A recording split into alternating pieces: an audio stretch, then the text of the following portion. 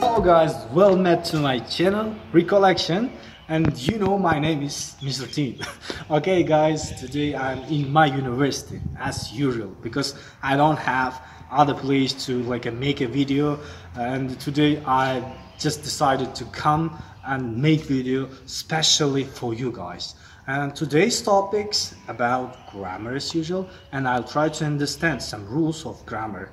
Just try to watch and try to find some mistakes and correct me, guys.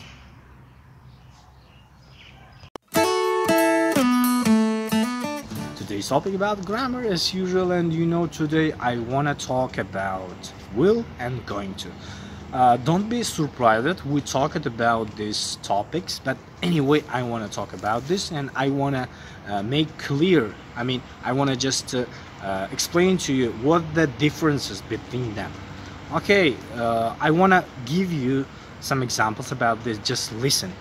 Okay, Helen has flat tire on her bicycle, and she said to her father, okay, can you repair my bicycle for me? And her father said, okay, I'll try to repair it tomorrow.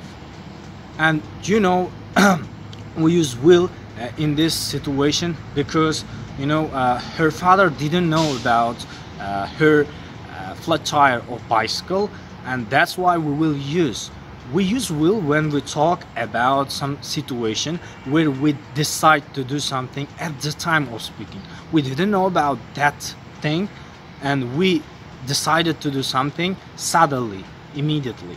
And let's talk about going to. Okay, Helen's mother said to her husband, okay, can you repair Helen's bicycle?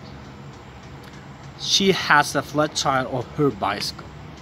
And you know, her father answered, okay, I know about this. She said to me about this situation, and I'm going to repair it for her tomorrow. Okay, we use it going to because you know her father knew about this and he has already decided to repair the bicycle for her. He decided, and it was in the past. He decided to do this and he intended to do this, and now we use it going to because we are talking about plans. We are talking about that situation where people have already decided or intended to do something. And also I want to mention one really interesting example. Just listen. Okay, for example, you are preparing something. You are cooking maybe, yeah, and suddenly you just find out that there is no any salt, and you said to your friend, okay, we don't have any salt, and your friend answered, okay, I'll go and get it from the shop. You know, you didn't know about this. You didn't know that there is no any salt, and also your friend didn't know about this, and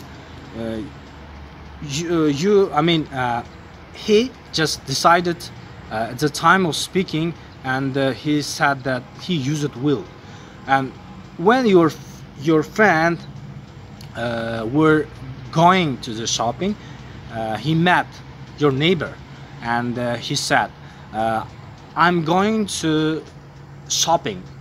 I'm going to shop. Can I bring something for you? In this situation, he has already decided to go shop or market, and then that's why he used going to, because he know about that situation that there is no any salt. He already decided to do this action. That's why he used going to. The second explanation about will and going to. Okay, we use will and going to when we want to predict what will happen in the future, and we can use will and going to, but there is a difference between them. Okay, listen, I want to just mention some examples about will and going to. What do you think? Tom get a job? Tom will get a job. We just use it will in order to know about some people's opinion, and we just ask it what will be in the future. But when we talk about going to, just listen. It is almost 4 o'clock. We are going to be late. We use it going to, we mention it that it is almost 4. I mean, there is some signs, and you are sure that you are going to be late because you know that it is late. And okay, let's talk about going to, because some people sometimes cannot use this, I mean going to. That's why I want to just explain this a little bit. Okay, we use going to when some situation show us what will be in the future. I mean, there is some situation and which show us what will be in the future, and we can feel sure about the future. Okay, just listen. For example, I said to my friend, look at those black clouds. It is going to rain. You know that when the black clouds, it is going to be rain. It is evident. It is fact, and you have to use this. And also you can say, I'm feeling terrible. I'm going to be sick, because you are feeling yourself terrible, and this sign that you are becoming ill, and you can say that I'm going to be sick. And we use will when we just want to predict. I mean, we are not really sure about this situation. I mean, for example, you just want to mention about your opinion or your idea about something. For example, you can say it will probably really interesting movie, maybe. It's like how can I say, it's your prediction. You are not sure about this, you didn't know, you don't know what will be in the future, but you said your opinion about this. I mean, the differences between them is, when you're going to, you feel sure what will be in the future. But when you use will, you are not really sure, but you can just mention about this. You can just share your idea or say something about this situation.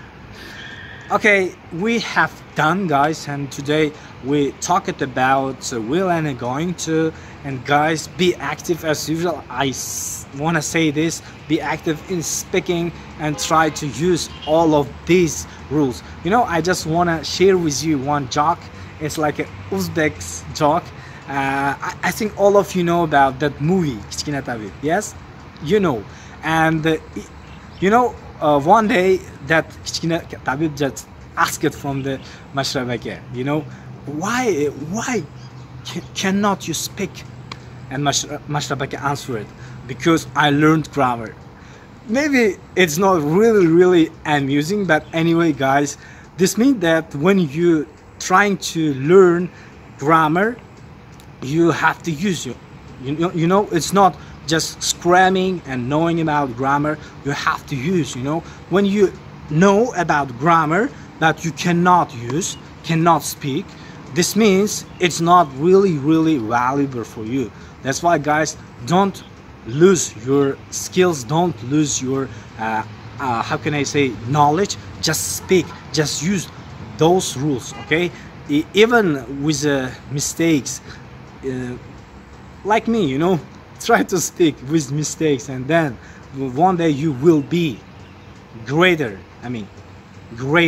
in the world. Okay, thank you, and I'm sorry for mistakes. Thank you, guys. See you.